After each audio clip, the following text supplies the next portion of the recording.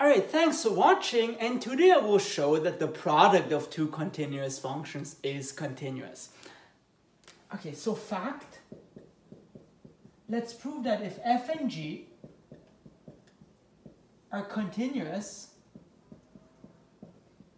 at a point x naught, then the product is continuous at x naught.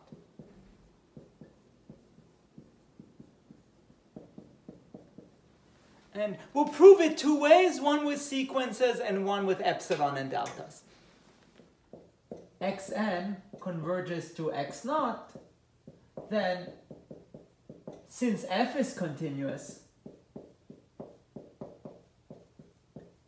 we know that f of xn converges to f of x naught. And since g is continuous, we know that g of xn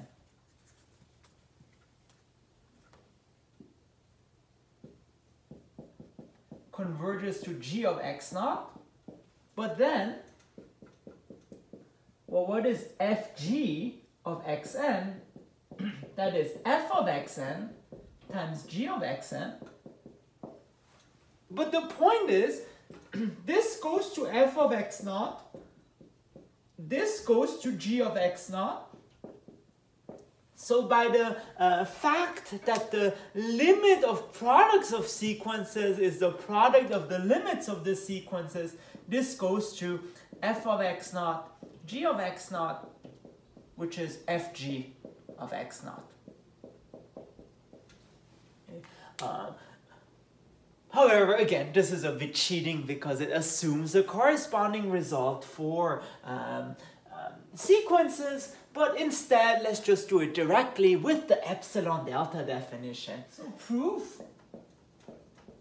And here we need to do a little bit of scratch work because the proof isn't that obvious. So step one is just scratch work.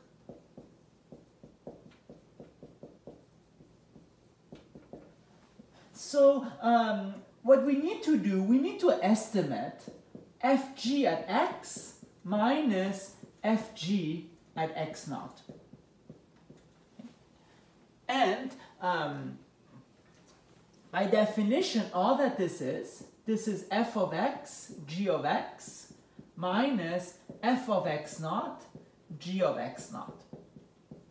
But now remember, there's this really beautiful trick, which is similar actually to in the product rule, I believe.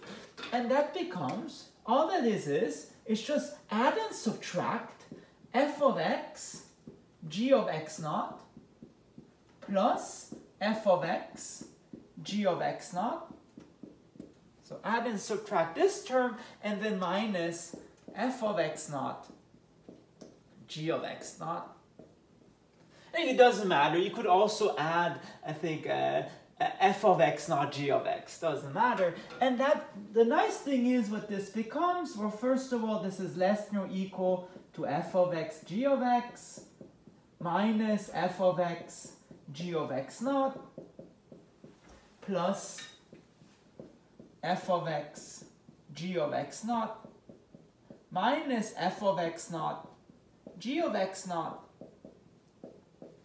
And now the nice thing is here, f of x factors out. And here, g of x naught factors out. So this becomes absolute value of f of x times g of x minus g of x naught, plus absolute value of g of x naught times f of x minus f of x naught. And now this is a good sign, because remember, f is continuous, so we can make this small, and also g is continuous, so we can make this small. The only issue is this f of x depends on x, but that's not a big deal, because remember, we can assume x is close enough to x naught, and in particular, this is roughly equal to f of x naught. So let me just make this precise. Notice, since f is continuous, let's say with with epsilon equals 1, there is some delta call it delta 1, such that if x minus x naught is less than delta 1, then in particular f of x minus f of x naught is less than 1. But then remember that triangle inequality trick. So this f of x minus f of x naught, that is less than or equal to the difference between the absolute values. And that is bigger than or equal to the stuff without the absolute values. So f of x minus f of x naught. And this, and we know this is less than 1. So going back with this equation to this equation, we actually get that f of x is less than 1 for f of x naught plus 1. All right, and that's very good. So this finally motivates our choices. So essentially, we want to choose epsilon in some sense, such that this is less than epsilon over this term. And also here we want to kind of choose the epsilon such that it's less than epsilon over this term, but with a little tweak. So now let's do the proof. So that was just the scratch work, and now we need to do the proof. So, step 2. Let epsilon be given. Then first of all, there is delta 1 such that if x minus x naught is less than delta 1, then f of x minus f of x naught is less than 1. And that implies the following. That implies, remember, that f of x is less than f of x naught plus 1. And moreover now, since again f is continuous, okay, we also know, if one there is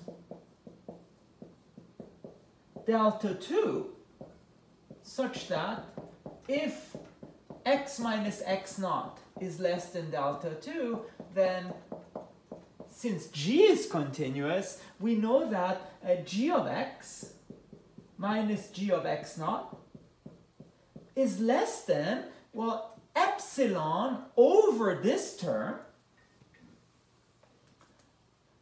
let's say f of x naught plus 1, but because we have two terms, we need to divide it by 2. And lastly, there is delta 3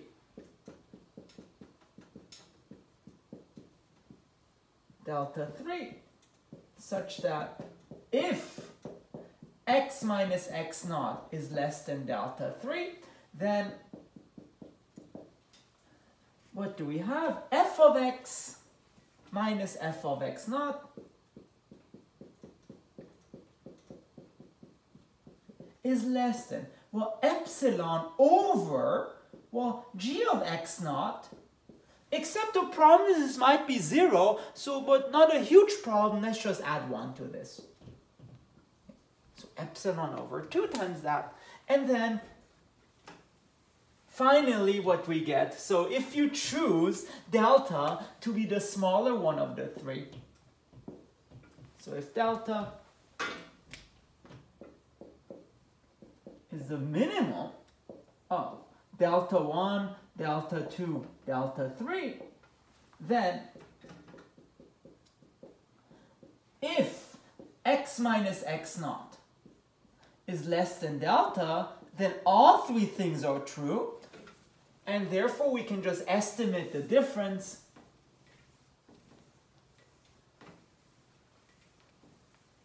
Then what do we have? Remember, fg at x minus fg at x naught. So what did we have? We had that this was less than or equal to, what was it, f of x times, g of x minus g of x naught plus g of x naught times f of x minus f of x naught. However, by the previous identity, we've shown that this is less than or equal to f of x naught plus 1.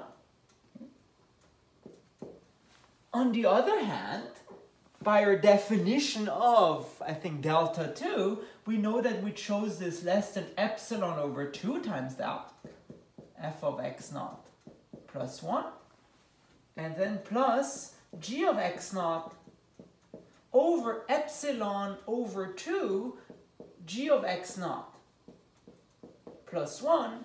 Now the nice thing is, kind of by construction, this cancels out, and well, this one, well, it doesn't quite cancel out, but this is strictly less than that, so indeed this thing is less than epsilon over 2 plus epsilon over 2, and that is epsilon of satisfaction, if you like.